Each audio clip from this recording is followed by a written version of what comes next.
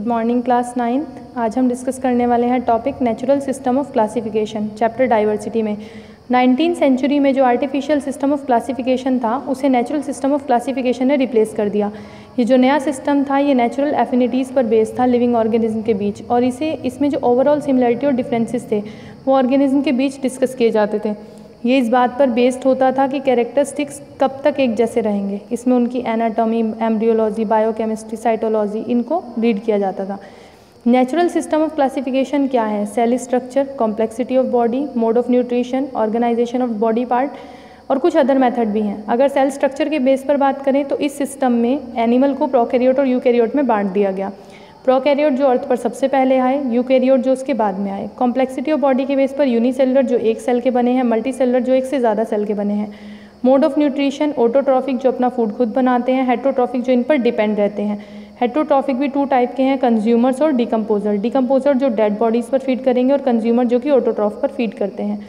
Organisation of different body parts और कुछ other methods हैं जिसमें कि आप ये देखते हैं कि सीलिया फ्लैजेला प्रेजेंट है या नहीं, कौन सा पिगमेंट प्रेजेंट है, सेल वॉल एब्सेंट है या प्रेजेंट है, कॉम्पोजिशन क्या है।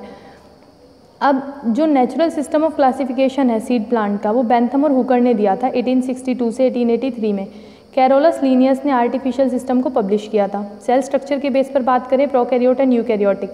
प्रोकैरियोटिक सेल्स वो प्रिमिटिव सेल्स होती हैं। इन सेल्स के अंदर अपना कोई वेल डेवलप्ड न्यूक्लियस नहीं होता।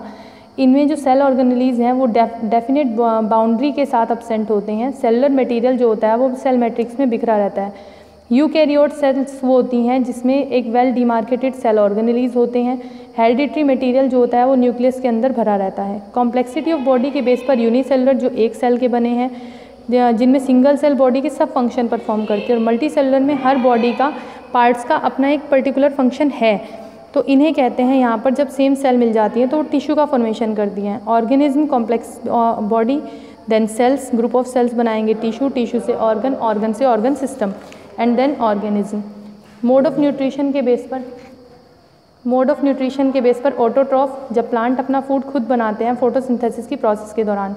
कुछ बैक्टीरिया ऑटोट्रॉफ्स हैं जैसे कि आयरन बैक्टीरिया। हेटरोट्रॉफ्स में कंज्यूमर डिकम्पोजर्स आते हैं जो ऑटोट्रॉफ पर फीड करके अपना फूड ले लेते हैं। डिकम्पोजर डेड बॉडीज़ पर फीड करते हैं।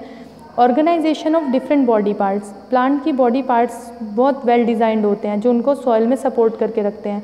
एनिमल के बॉडी पार्ट्स जो होते हैं वो उनको लोकोमोशन में, फूड की सर्च में, शेल्टर प्रोटेक्शन में, प्रेडेटर से हेल्प करते हैं। अब जो पैलेंटोलॉजी की साइंस है जिसमें हम पास्ट लाइफ की स्टडी करते हैं उसको कहते हैं फॉसिल्स। अब कल हम इससे आगे का डिस्कस करेंगे। Thank you.